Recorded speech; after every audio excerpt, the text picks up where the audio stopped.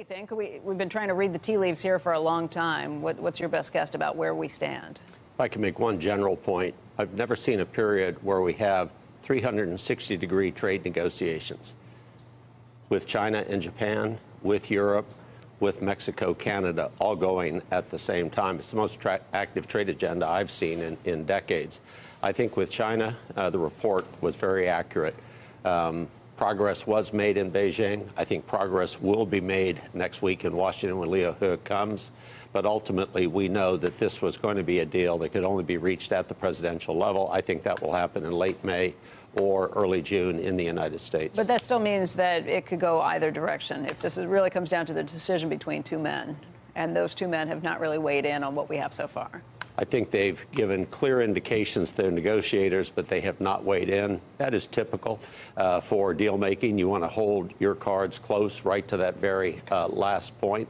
But I think the consistency of the statement about the progress and the productivity suggests to me it's moving the right direction. But let's be clear. This will be a deal, but we are engaged in what will be a decades-long competition with China. Sure. Not unlike what we went through with the Soviet Union in a political military context. This will now be more economic financial. So I think this is an important step, but on a long, long path of competition between the U.S. and China. Kind of setting the rules for a Cold War, so to speak? I wouldn't go so far as to talk about Cold War. Having served in a hot war, I prefer no war. But what I would say is China's been very clear. Made in China 2025, China 2050. They have made clear their aspiration to be the dominant country in the world, certainly in economic and financial terms.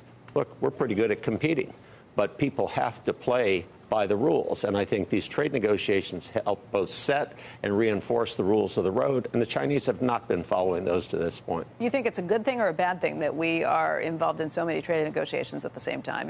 Kind of a new paradigm. I think it's a good thing, and I think it could have been predicted. My own view is President Trump won the election in 2016 because he was pitch perfect on trade in his message to the Rust Belt states. And he said, I'm going to move out on these. And he did right away renegotiation of the Korean agreement, backing out of TPP, backing out of NAFTA, but quickly negotiating the Mexico-Canada agreement. And China, of course, he said was the top priority. So I think he's following through on a campaign pledge.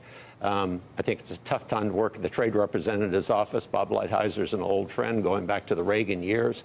That is a tremendous pace of activity going on right now. But I think it's a good thing because we have, I think, a common set of rules against which we're trying to measure all these negotiations. Well, maybe in some ways. I mean, it does seem that some progress they've made in some negotiations have probably helped them in some of their other negotiations, or some tough love that they've laid down or has maybe benefited them as well. All trade negotiators watch what happens in other negotiations. There's the MFN, most favored nation clause, that you never give to somebody something you're not prepared to give to somebody else. So you're right. We have to look at the precedent being set. But actually, I like the direction right now that it's more results-oriented than rhetoric-oriented, and we need results in the trade area. We think we've dealt with new NAFTA, with that new agreement. It's been signed off by the three countries, but it still has to get approval from the legislature. And right now, Nancy Pelosi is saying she's not going to bring that to the floor for a vote unless she gets some additional things that Democrats want in that.